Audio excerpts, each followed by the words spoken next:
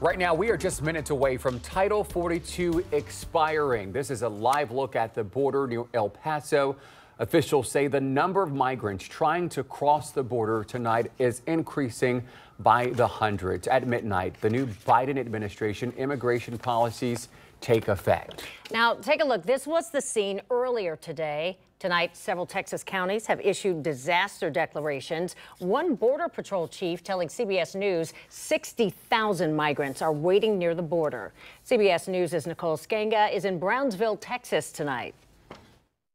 Migrants rushed to the Texas border to enter the U.S. as the clock ticked down on the immigration policy known as Title 42. Crowds also lined up at the border crossings into Arizona and California, while others waded through the Rio Grande. We have surged 24,000 Border Patrol agents and officers, thousands of troops, contractors, and over 1,000 asylum officers and judges to see this through. Since March 2020, pandemic-related rules allowed border officials to quickly expel asylum seekers.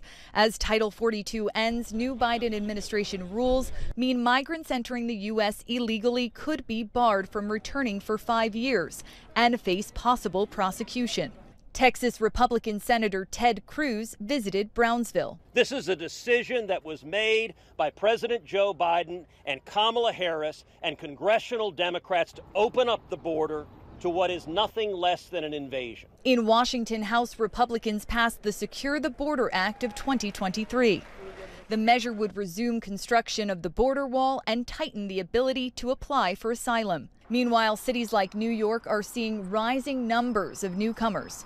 We could potentially get thousands of people a day in our city. Mayor Eric Adams says he's running out of options after New York has cared for more than 61,000 asylum seekers over the last year. Nicole Skenga, CBS News, Brownsville, Texas.